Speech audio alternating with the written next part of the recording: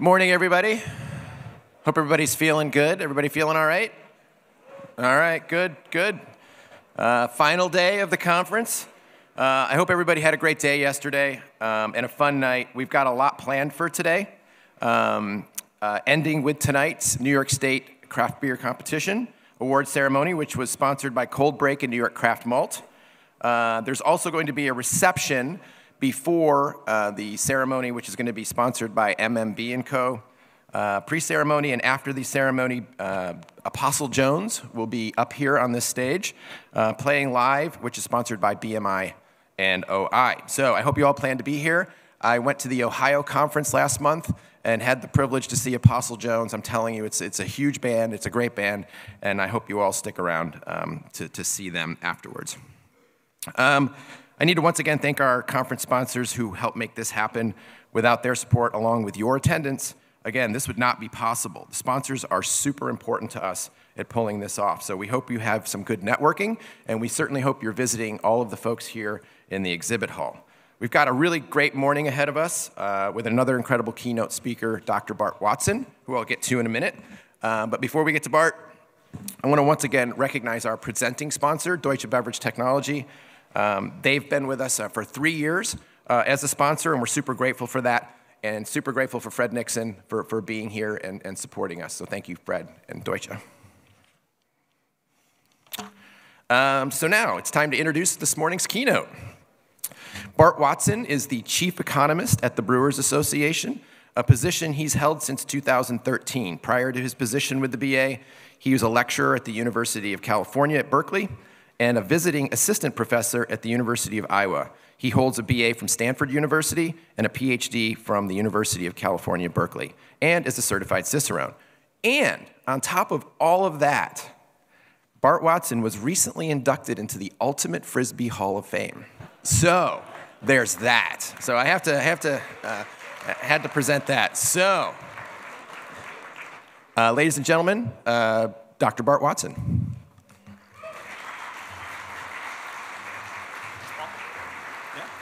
Thank you. All right. So here to give my keynote address about forehands and backhands, apparently. Thanks for blowing up my ultimate spot. All right. So thanks to Paul. Thanks to the New York State Brewers Association for inviting me. Always an honor to be back in New York. So very happy to be here. My talk today is going to be called Craft's Changing and Maturing Market. And I want to open with one other thank you, which is thank you to all the Brewers Association members in the room.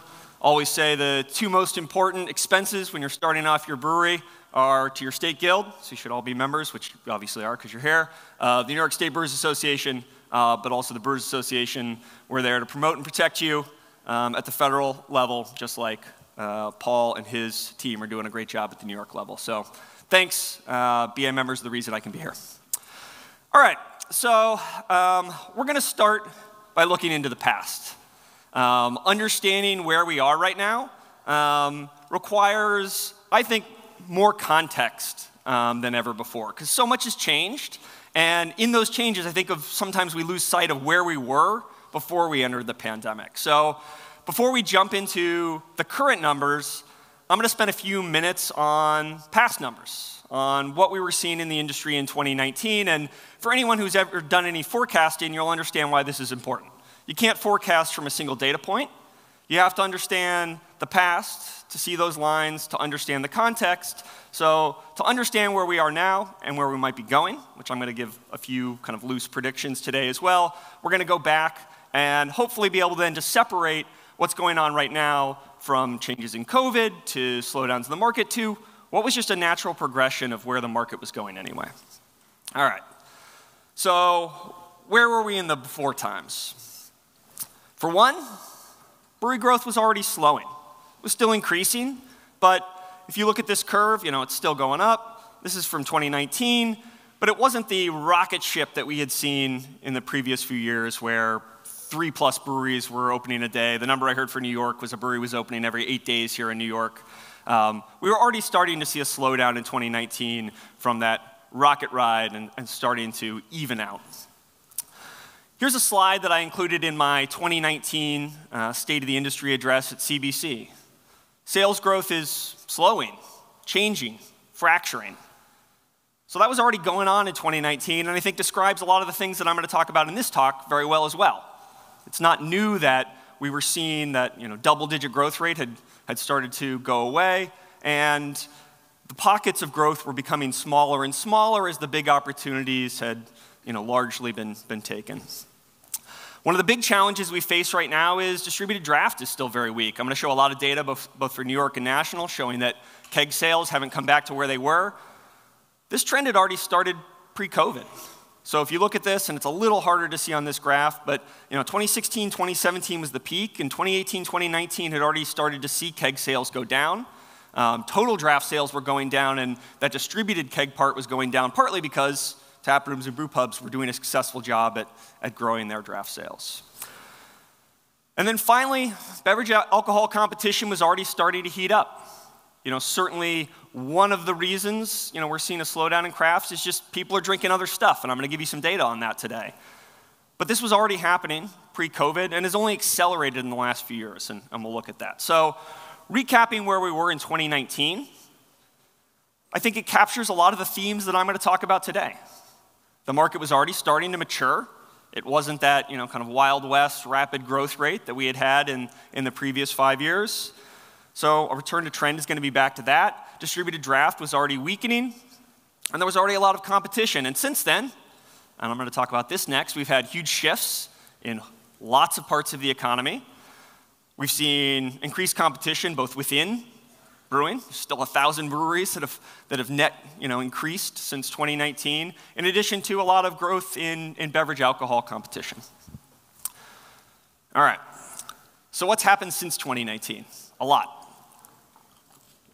The first thing to say, and I'll try to give some color where appropriate on this throughout the talk, is I'm going to give a lot of national and state numbers, but what really matters to most of you in this room is what's happened at your local level.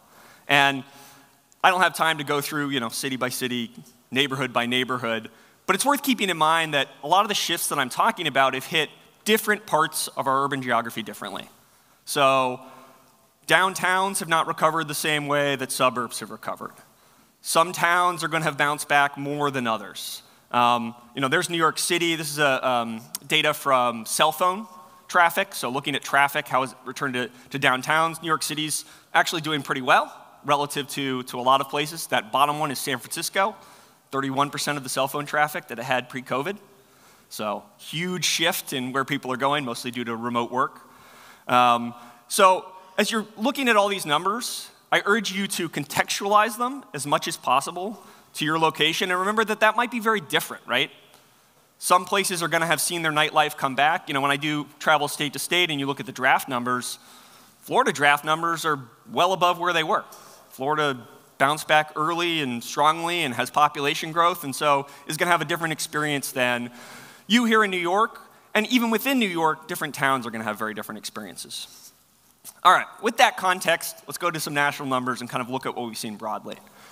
The first is, during COVID, we saw this huge shift in where we drank beer. So the simplified version of what happened to the beer industry when COVID hit is we drank about the same amount of beer, and we drank it in radically different places. We stopped going to bars and restaurants and movie theaters overnight, and we started buying a lot more packaged beer. I think we all remember that kind of crazy week where, for a lot of us, our first run to stock up when we knew we were going to be in quarantine for a week or two was to the store to buy a bunch of beer to make sure our fridge was stocked. And that was true of a lot of Americans. So we saw this huge shift, but what we've seen since then is that's really come back to normal. It's come back to trend. And this isn't beer sales, this is total food and beverage. So total sales across bars and restaurants, which is that blue line that fell off and has come back, and packaged food and beverage stores on the red line, which spiked but has now come back to trend. And if we look at this in historical context, controlling for inflation, blah, blah, blah, blah, blah, blah, blah, what we see is we're basically back to exactly where we were. So the retail environment nationally has now kind of leveled back to where it was. That said, underneath the surface, it's totally different. So for one, we don't have the same retailers. We had huge turnover in the number of retailers. And for beer, my read is this has been a net loss. The total accounts are down a little bit, so we have fewer retailers selling the same amount of stuff collectively. We have fewer independents. Chain has gained share. And underneath these numbers, too, we have a different mix composition of who those retailers are. When you look at this and you dive deeper into this data, you see we've lost casual restaurants, sit-down restaurants, and we've gained fast casual and fast food. Generally, you're going to sell more beer at the former than the latter. So we've seen a shift in who's selling that food and beverage, and that's been a net loss for beer. We saw a huge boost in e-commerce during the pandemic. That's largely come back down to trend, but you can see that we're still much higher, and this is total economy. This is not beverage alcohol. Beverage alcohol would be much lower, but we've seen an acceleration in e-commerce, which is changing lots of parts of the economy. We've seen a huge change in the labor market, which I'm sure is posing challenges for those of you in tap rooms and brew pubs who hospitality focused and require more labor. So this is the job openings rate. You can see how much higher it is. Some of this was going to happen anyway. We have a much smaller cohort entering the labor market right now. Gen Z is much smaller than the millennials, so we were going to see some pressure on entry-level jobs anyway, but the pandemic accelerated this. The supply chain has gone haywire. These are producer price indices, so the prices that producers receive when they sell into the next stage. These are 5 relatively important ones for beer. Looks like I forgot to add the last month. We've seen malt take another step up in this PPI in the last month. If we went back 4 or 5 years, there'd be a lot of continuity in these prices. And then in the last couple of years, everything's gotten harder to get, more expensive, or often both. Draft never came back, so I've already talked about this a little bit, but another big shift we saw is that the draft market is radically different than it was. On the left is just kegs, so distributed keg sales. On the right includes premise use, which is a combination of what you sell directly at your brewery plus quarterly filers. Not really important, but it's a slightly different measure of the draft market. And you can see that, again, it was already declining as we entered into COVID, right? So we were already starting to lose draft sales. But even if we account for that, we're still 2 to 2.5 million barrels of draft below where we were. If craft's 30% of that, you've got, let's say, 800,000 barrels that aren't in the craft industry that would be if we were back to where we were in draft, which 800,000 barrels dropped from above would help everyone in this room a lot. Some signs starting to get into New York data that New York draft is lagging a little bit more, that the draft sales haven't come back. We can't actually see sales in New York. I don't have a great way to look at draft beer sales collectively in New York, but we can look at production. And here's production for 2019, 2021, and 2022 for New York. And you can see that, at least this year, and 21, maybe I'm going to talk about this in a second. I think we saw a late bounce back for New York, so that's where some of that kind of production numbers are a little more positive in 21. But 22 hasn't cycled that particularly well, and those draft sales are more below 2019 than we see nationally. Wholesalers have looked to simplify. They've looked to rationalize. This is sales to inventory flipped around. Inventory to sales for beverage alcohol wholesalers. You can't pull out beer specifically in the government data. So as that number goes up, that means wholesalers are selling less relative to the stuff that they have sitting in their warehouse. We are now at a level that is well above where we were in 2019. If you're a wholesaler, that's not an equation that you like. You don't want to be sitting on lots of stuff, particularly in a high interest rate environment. So what are you going to look to do? You're going to look to cut back on what you buy, on your suppliers. You're going to look to simplify. Wholesalers really want to get back, this one doesn't have a laser, but that middle circle to that low inventory to sales ratio, selling a lot of stuff relative to what you have in your warehouse, that's like a wholesaler's dream. So that's a lot of the pressure that we're seeing on the wholesale tier right now. Finally, craft competition is heated up. The number one reason, we do a consumer survey every year where we talk to 2,000 nationally representative craft drinkers. We ask them a whole bunch of questions, and one of them is, did you drink more or less craft last year? And then we ask follow-up questions. So if you drink less craft, why are you drinking less craft? The number one reason people say they drink less craft, it's not I'm trying to get healthy, it's not that it costs too much, it's I'm drinking more of something else. And I'm sure if we did a survey of the people in this room of what you drank last night, some of you drank something else other than craft beer last night as well. We are our own consumer. So if you look at this data, we've seen a jump in this, and 10 to 11%, so about 10% of our consumers every year say, I drink less craft because I'm drinking more of something else. Our competition is the number one reason people leave the category. And there's lots of that competition here in New York. So if we look at distillers, for example, this is states with the most distiller permits. New York's number 2 in the country.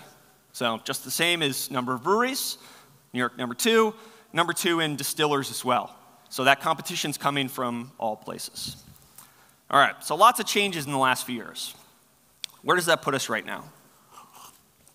Starting nationally, this is a snapshot of our annual production survey so far. I've got almost 5,000 entries between people who have responded to the survey and state data that I'm very confident in that I can insert.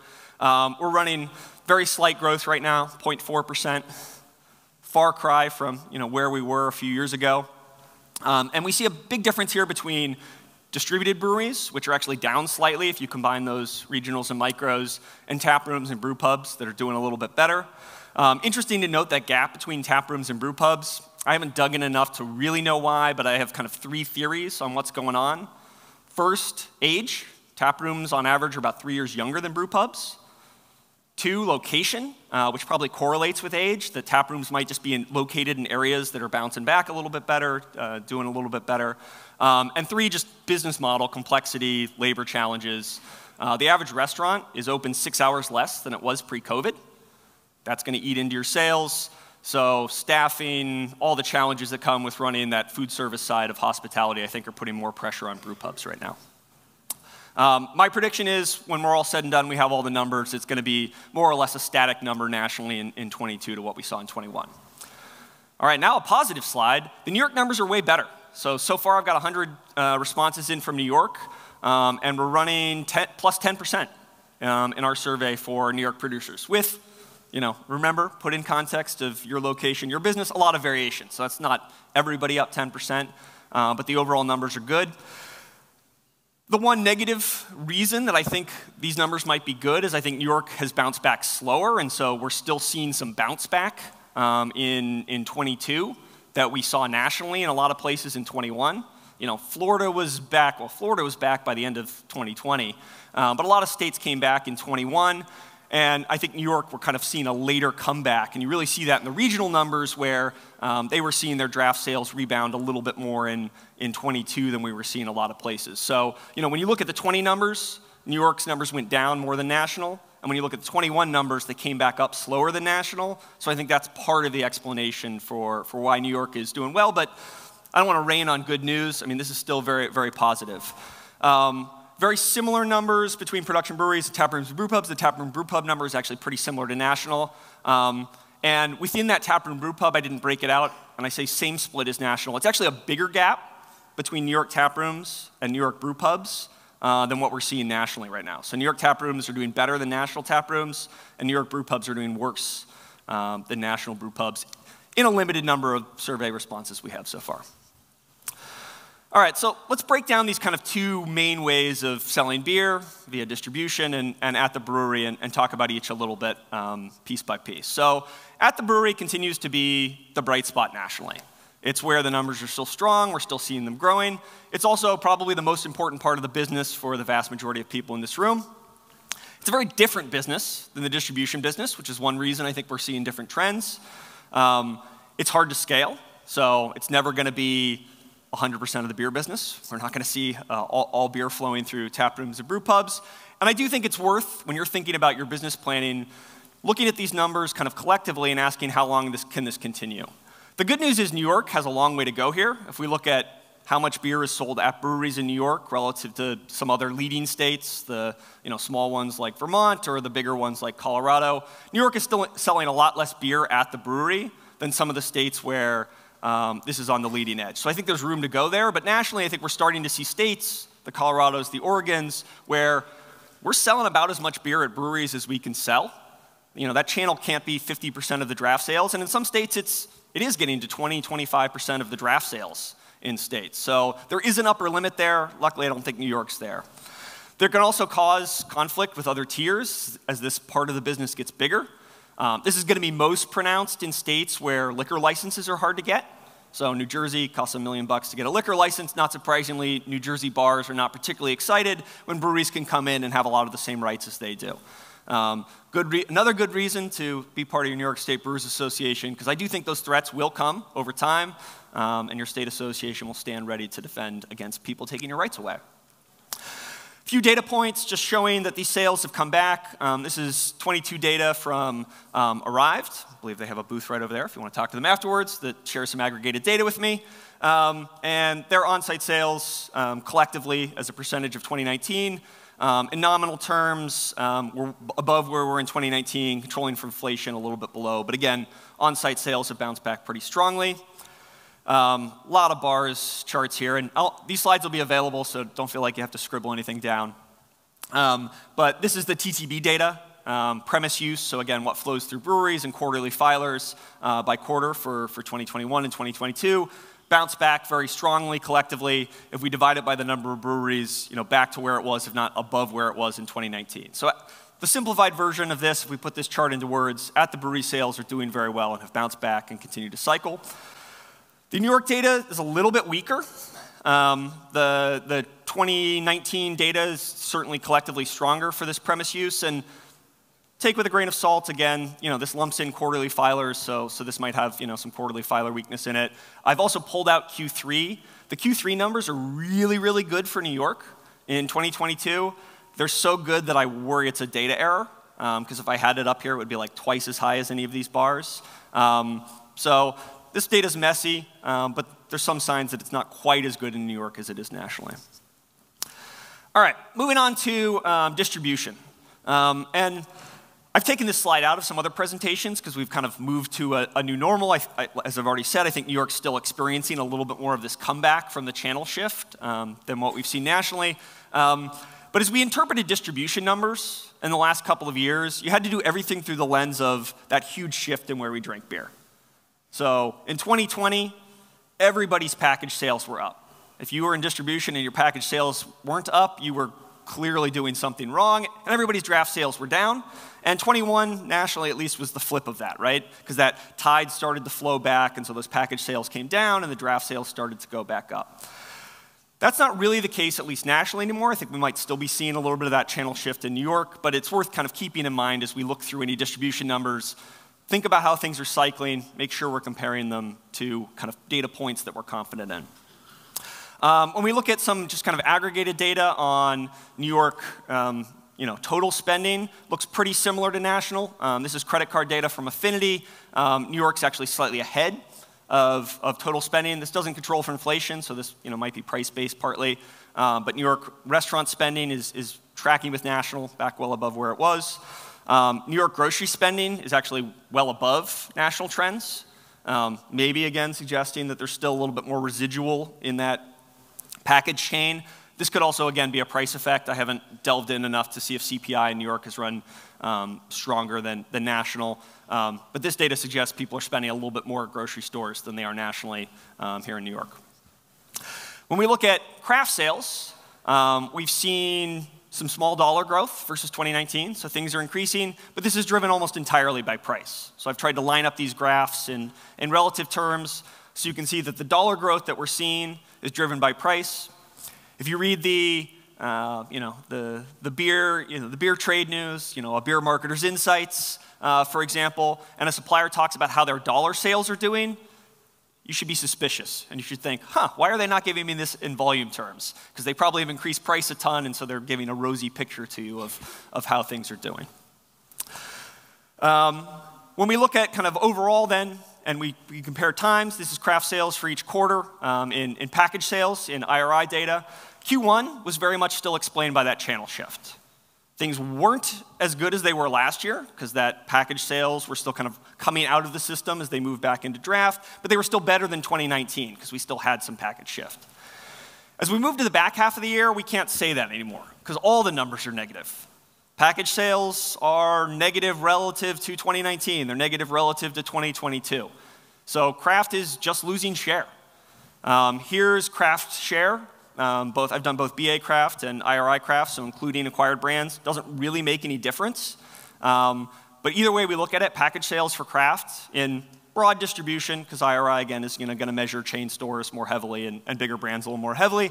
But our volume share is down nationally versus where it was. New York's no different.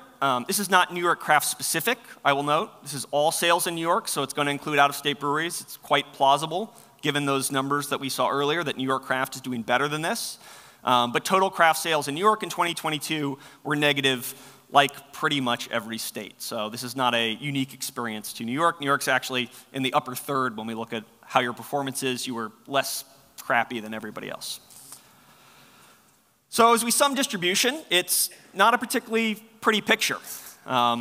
Give some context to the distribution panel, if any of you sat in that yesterday, where the advice was stay in self-distribution as long as you can, because wide distribution is pretty cutthroat and competitive right now, and not particularly easy to be in. And there aren't a lot of bright spots. We have lower draft share than we did, and it's not cycling particularly well. Scan's weak, so package sales are weak. You put this all together, and it's going to create more short and medium-term pressure.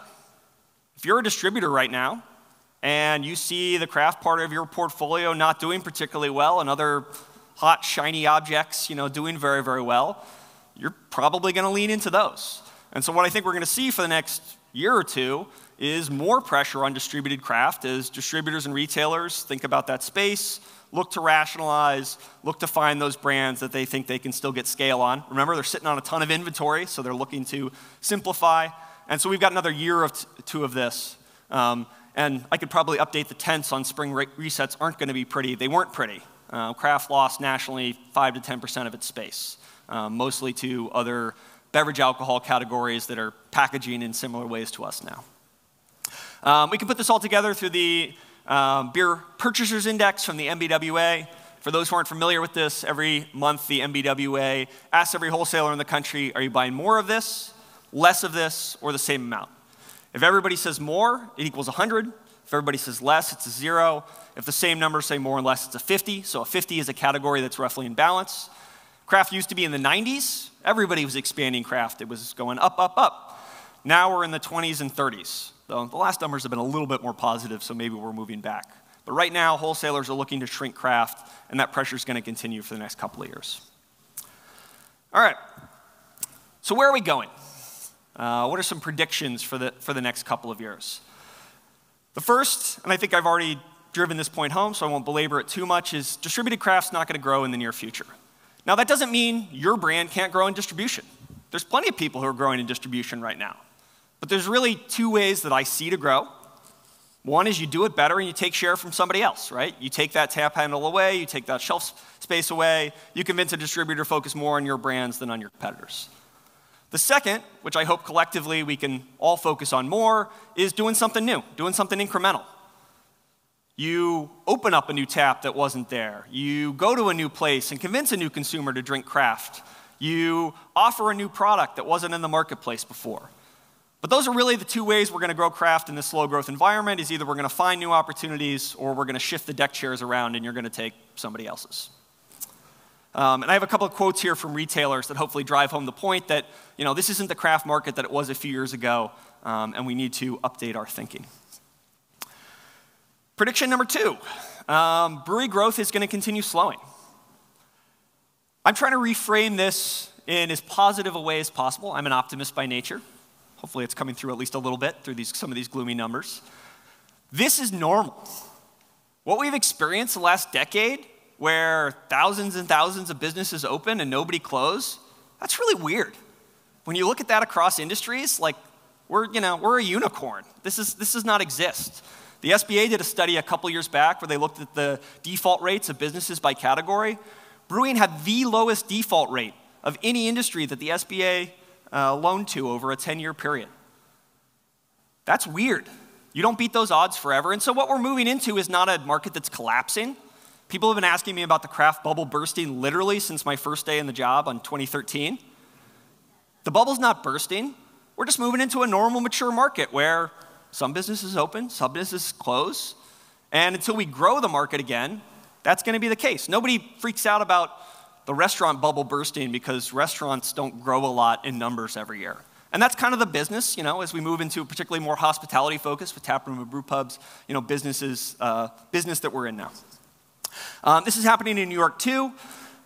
This is just from TTB permits because it was the fastest and easiest for me to pull. Take this with a grain of salt. The TTB has been really bad in recent years at pulling closed permits because thanks to the BA, you don't have to put up a bond anymore.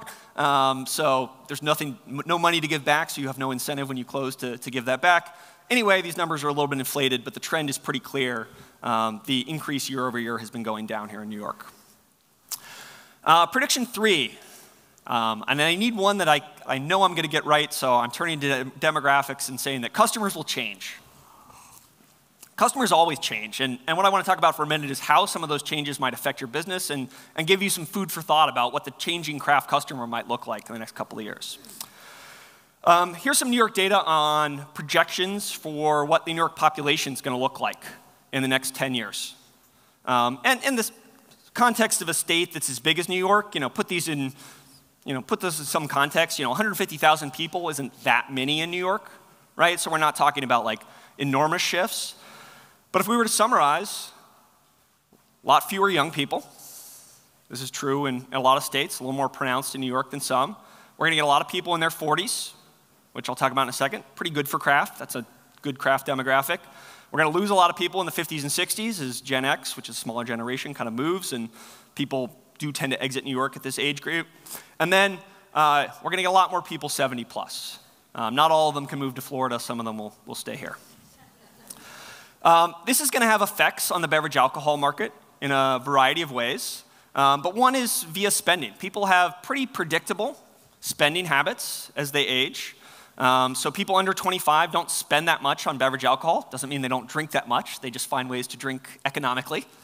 And then we see as people move up in job and income that they tend to spend a little bit more, and more or less that holds fairly steady from your mid-20s to, let's say, your mid-50s, where it starts to drop a little bit, and then somewhere around, post-retirement, let's say 75, spending really drops off as health and income start to decline, and so people just tend to spend a lot less on beverage alcohol. If we go back to, what I just showed you, and you think about this for New York, we've got a lot of people moving into that 35 to 54, that kind of, 40s, which is probably going to be pretty good for craft. That's a period of time where people tend to drink a little bit less, but they continue to move up market in their spending. So they're probably going to drink a little bit less, but maybe drink a little bit better. The worrisome thing for New York is how much those 75 plus numbers were going up, and you see that spending drop, and that's why on that last slide, if you just run these numbers forward, New York's going to spend about 2% less on beverage alcohol, all else being constant 10 years from now. I want to also talk for a second about that under 25 generation, because I think it's worth talking about. You can see that this spending has dropped over time. This data's noisy, it's survey data. You want to take it with some grains of salt, but the trend's been pretty consistent, and it's lining up with other data points that we see that suggest that people, young legal drinking age drinkers, are just drinking a little bit less. This is two things correlated. One, underage drinking, which has been going down, good thing. And the other, the percentage of expenditure, so of their total disposable income, how much do people who are under 25 spend on beverage alcohol? That's been going down pretty consistently and pretty much in line with this underage drinking line. So as people come of age, they're not spending as much on beverage alcohol, or at least they're telling us in surveys they aren't, which those aren't always the same thing, and there might be reasons, right, that people are lying on these surveys a little bit more than they used to, but I think the trend is consistent enough that it has to give us some pause. I think we need to start thinking about, talking about, preparing ourselves for a world in which the next generation just drinks a little bit less. Maybe this is cannabis, maybe this is just different social phenomenon that the next generation, for whatever reason, maybe because this underage drinking is built into their heads that drinking is bad. Maybe it's just a delayed effect, right? They're all going to come in, they're going to start working a 9-to-5 job, and at the end of the day, a beer is going to start looking really good after a couple of years. So maybe this will go away. If we start to look at that 25 spending, it'll stay high, and people will come back into beverage alcohol. But it's one to think about, particularly if you're in a college town. This is one maybe you're already starting to see in your business as that kind of young legal drinking age drinker doesn't go out quite as much. So to sum this section, I think craft has some short-term actual tailwinds. New York's very similar to national, where those millennials, they're aging, they're in their 30s now, they're moving into their 40s, and that's probably a pretty good place for craft to be. It's people who drink a little bit less, but drink a little bit better. Craft is one of those places that they love. We continue to see that 35 to 44 demographic move up for craft in terms of how much they say they're drinking craft. So that's a good thing. The negatives come from declines in overall beverage alcohol spending as the baby boomers start to exit the beverage alcohol market, which is going to happen pretty sharply over the next 10 years. So if your tap room is filled with a bunch of people who are 65 now, prepare for them not to be there in 10 years. At least on average, a lot of them will be spending a lot less on beverage alcohol. And we also have to start thinking about more and more what happens if the next generation just drinks a little bit differently. And side note here, I don't have any slides on this, but there's starting to be more and more research. I think they're also going to think differently about the brands they want to connect with, who they want to associate with. And I think the big challenge for this room is they're not as just predisposed naturally to local. It doesn't mean that they don't like local, but that they want to see what local does for them, how you're really connecting to the community. So this inherent millennial belief that local is just automatically good doesn't really translate to Gen Z. And everyone's going to have to work a little bit harder to say, like, oh, this is why being local actually benefits you and our community. All right, two more. Growth will be in pockets. I already kind of set this up in the very beginning where I showed that 2019 slide about growth fracturing, changing, slowing. But I think what we're seeing today is that growth is much more targeted to particular occasions, particular types of beers, particular shifts in consumer behavior. And unfortunately, we don't have another IPA or New England IPA where we can have this broad swath of growth that everybody benefits in. Two examples right now of kind of intersections of new stuff, these kind of incremental pockets of growth. One, convenience and double IPA, growing very, very strongly right now. Limited to few players, but there's actually, it's not just one. There's a number of people who are growing here, and it's a good example of a place that craft wasn't really before. Convenience is the biggest beer channel, and craft has always had tiny, tiny share in convenience, and large format cans and double IPAs seem like they've kind of unlocked that. And we're actually seeing a lot of growth nationally there right now. Another at the complete other end of the spectrum is non-alcoholic. Pretty small, it's tiny. I don't want to overstate kind of how much growth's there, and a lot of it's being captured right now by one company nationally. But it's a new occasion that matches with some of the consumer trends that I just talked about, and it's growing much, much faster than the total craft category right now, and craft has very high share there. It's very much a flavor game right now. Craft is much higher share in NA than it is in beer overall. So what's next? What are these other pockets? And if I knew the answer, I would be, spinning up a brand and, capturing that in the market right now. But, some food for thought of opportunities. Are there more opportunities around lighter styles that we can keep some of that aging population, in the craft drinking category with something lighter, a little bit lower ABV? Flavor and fruit are clearly popular right now. Where are they going to go next? Are there ways that we can be kind of authentic to the things that craft does well and offer consumers kind of new flavor experiences that they want? And in general for this room, what are the intersections of some of the changes that I talked about in the economy and consumers with New York craft strengths? Where can we connect with that? All right, final section. The economy's probably going to get worse over the next year, and you probably shouldn't care about it as much as you maybe think you should. All right, so why would I say that? First, just kind of setting this basis for the economy. How is the economy doing right now? It's complicated. This is the labor force participation rate in New York and the unemployment rate in New York. The unemployment rate is historically low, really good. The labor force participation rate is still a point below where it was when we entered COVID. Not so good. Anybody who tells you the economy is incredibly, incredibly strong or incredibly, incredibly weak right now probably has an R or a D attached to their name and is trying to sell you something politically. The answer is it's kind of mixed. It's in between. A lot of stuff's changed, and the economy is clearly doing a lot better than it was at the beginning of COVID, and there's lots of signs that it's maybe not quite as strong as it was right before the pandemic. The most important economic indicator right now for a lot of macroeconomists is inflation. Whatever inflation is, the Fed still thinks it's too high. They just raised rates another quarter point, even in the face of, I won't call it a banking crisis because it's not really a banking crisis, but some high-profile bank defaults. And the Fed's going to keep cranking rates up, which means growth's going to go down. Why does that matter to you? Again, I'm going to kind of set up this section as I don't think it matters as much as you think. Now, again, the caveat here with all of this that I've set up multiple times is local matters. If the plant that is in your town closes, the economy matters to you very, very, very much.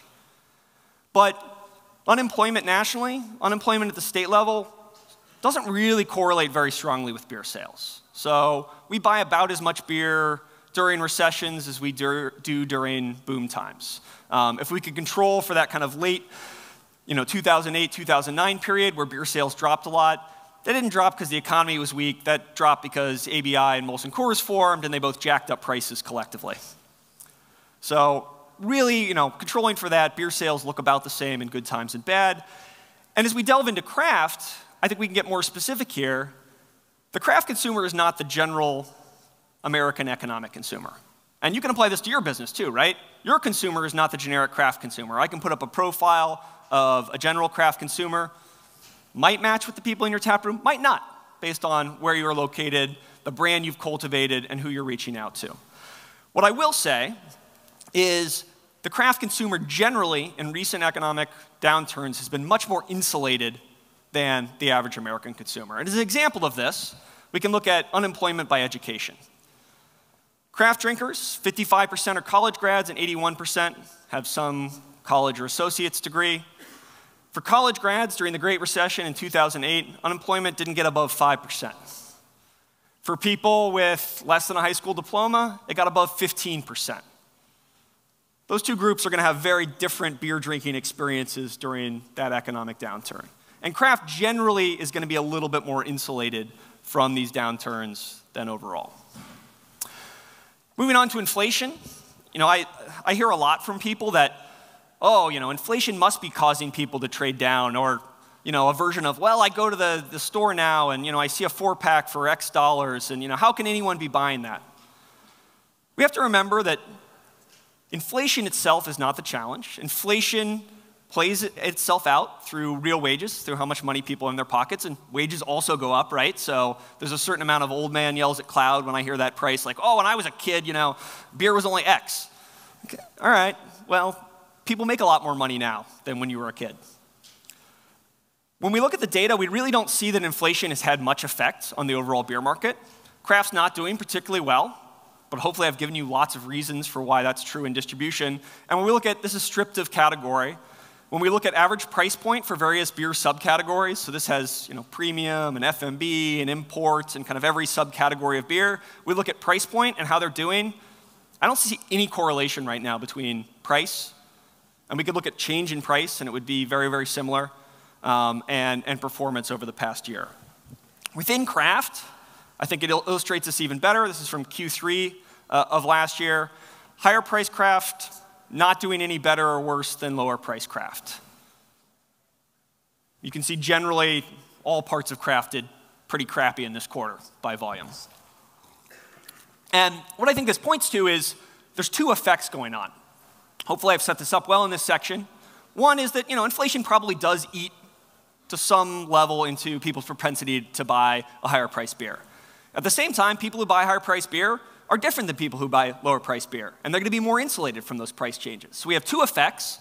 One that means people who are insulated from these price changes that's offsetting the one that says, well, maybe that higher price point, if it goes up 10%, makes people less likely to buy. And to kind of close this section, where I want to refocus everyone in this room is around the things you can control. You cannot control what the Fed is going to do at their next meeting. I wish we all had the bat phone and we could call up, Chairman Powell and say like, hey, Chairman Powell, it'd be really nice if you lowered rates a quarter point as opposed to raise them the next one, but nobody in this room is getting that done.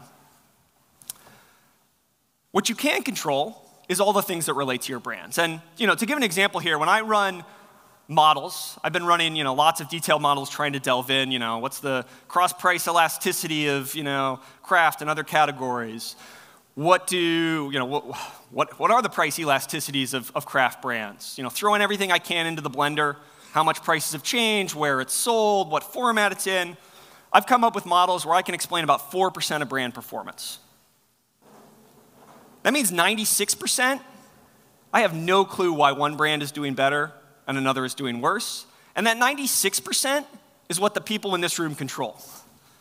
You control how people perceive your brand, how strong it is, how if you take price up $1, how willing your customers are to go up that dollar with you because they see value there.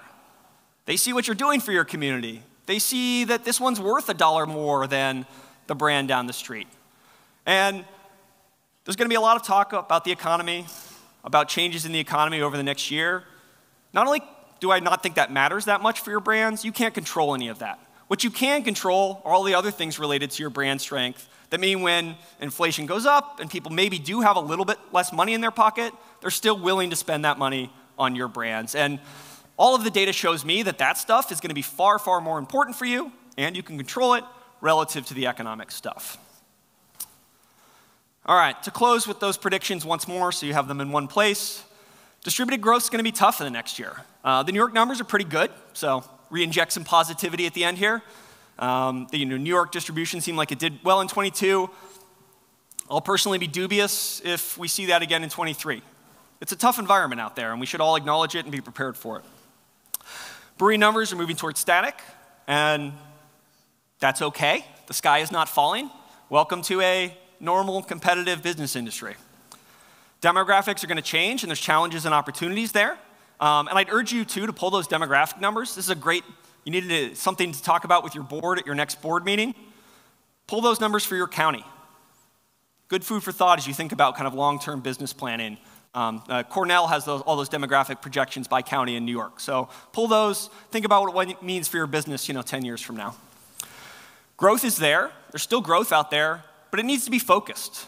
What's the incremental opportunity that is there for your business? If you're in distribution, how are you filling a niche in your distributor's portfolio that's going to allow both of you to grow? Because if you're just another hazy IPA that's pulling from something else in their portfolio, they're going to care a lot less than if, hey, here's a new place where we're both going to get growth, and this is going to add cases to your truck every week. So where are the incremental opportunities that we can find growth and grow the category? And the economy may sour in the next year. Interest rates are probably going to still go up. If the Fed is raising rates even when banks are failing, they're going to raise rates again and again. But you should ignore those headlines, control the things you can control, focus on your brands, and think about your customers. So with that, I'll close, say thank you, and I think we got time for some questions if anybody has any questions.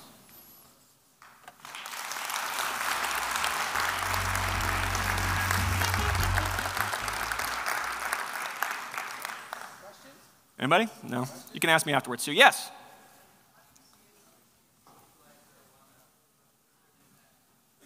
Yeah, questions about states and marijuana.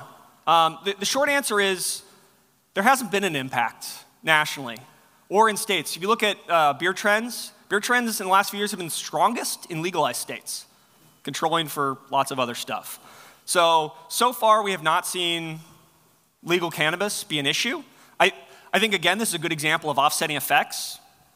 Will legal cannabis eat into occasions? Maybe. But in legalized states, the price drops so much that existing cannabis consumers have more money in their pocket, some of which they may be spending on alcohol. And there's been a couple of studies that have suggested this, that legal cannabis consumers are actually, or people who were illegal consumers who are now legal consumers are actually leading to some increases in alcohol spending. I would differentiate that kind of short-term answer from some of the things that I said longer term.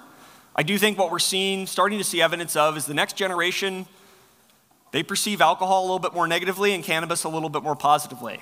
And so that this equation may shift over time as we get kind of new legal drinking age drinkers. But the short-term answer is legal states haven't seen any, and I've delved pretty deep into this. We got some county by county data in Colorado, and we looked at county taxes and beer shipments by county, and zero effect. So short-term, I don't think it's something that has really moved the numbers that much. Long term, it's an occasion and dollar threat. People only have so much money, and there's clearly some overlap in those occasions for some consumers. Yeah. Should brewers consider fermenting apple juice and selling ciders? Should brewers consider fermenting apple juice and selling ciders? Yes. Should everyone? No. I mean, this is one of those kind of, it's a different business focus, right? It's something different. Is that something that resonates with your existing consumers, is incremental to what you're doing, and is the worth, the incremental revenue you get there worth the split in focus? I mean, it's the kind of question that's very hard to answer collectively, but there's going to be individual businesses. Yeah, that makes a ton of sense. And I'll say 2 words about the cider business. Cider has been down for I don't know how many years now, 5, 10, but that's really at the top level. And if you delve below the top brands, the Angry Orchards and kind of nationally distributed ones, regional cider's been doing pretty well. The regional cider numbers are pretty strong. And I think there's a lot of overlap in general between that customer and the craft customer, kind of what they're interested in, their cues, how you market to them. So it's not going to make sense for everyone. You make German lager beers, moving into dry hop ciders or something is going to probably confuse your customers more than it's going to help you. But there's going to be lots of business, a lot of farm breweries in New York where I think cider probably fits pretty well with the brand you have built and cultivated. So it's an individual business question, but there's certainly opportunities, and we see a lot of companies moving to become broader beverage companies at the moment. Yeah.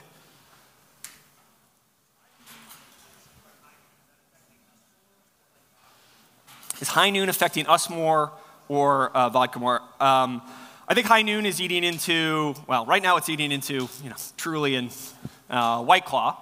And I think those pulled mostly from, they pulled from a lot of places, but I think that a lot of them pulled for light beer. I'll give a different answer for canned liquor generally. I think those are going to eat from us. More so in states where, because this varies by where you can carry those, in states where those share shelves, they're eating into our shelf space. And I think they're eating, the kind of more, moving beyond just kind of vodka seltzer, which is, I think, again, kind of more light beer refreshment play, into kind of more complex, canned cocktails. You look at how they're marketing themselves, it's exactly like craft was a few years ago. It's, interesting flavor, it's variety, it's, they're using kind of crafted type language. They're following our playbook. They're still pretty small, but they're growing rapidly, and I do think they're going to eat into beer shelf space, distributor attention, retailer attention. So High Noon, I don't think is in particular a competitive threat. That's more kind of light beer and people who are maybe going to buy a vodka soda anyway. Canned cocktails generally, I do think is a competitive threat. There was another hand here, yeah. Can you share anything else about, my question was, you mentioned losing market share on the shelf in stores. Can you talk a little bit more about who? Yeah, it's, I don't think there's one answer. But things that come in a can are similar ABV to us and are being marketed in very similar ways that craft was around, flavor, variety, interesting ingredients. So this is canned cocktails, but it's, a lot of these, death by 1,000 cuts, hard kombuchas, FMBs that are better for you, or better for you, I'm, put that in quotes, that's how they're being marketed with, special botanicals or whatnot. I think we see, particularly with the next generation of legal drinking age customer, they're pretty agnostic to what the alcohol is in there. They want flavor and variety. And that was a space that craft really owned within beverage alcohol for a long time, right? You had, especially in kind of a convenience at a can, you had light beer, which was about refreshment, and wine and spirits were off kind of doing their own thing. And we had this flavor variety in a to-go package kind of cornered. And that's not true anymore. There's a lot of things that are trying to do that. And I think it's collectively kind of that set of things. Some of them are taxed as wine, some of them are taxed as spirits, some of them are taxed as beer, and they're kind of coming for that craft space. And when craft's not backing it up with the numbers, the retailers are going to try out some of that stuff and see what sticks. All right. Well, if you were afraid to ask your question in front of a room of your peers, I will be up here afterwards. And thanks again for having me. Have a great show.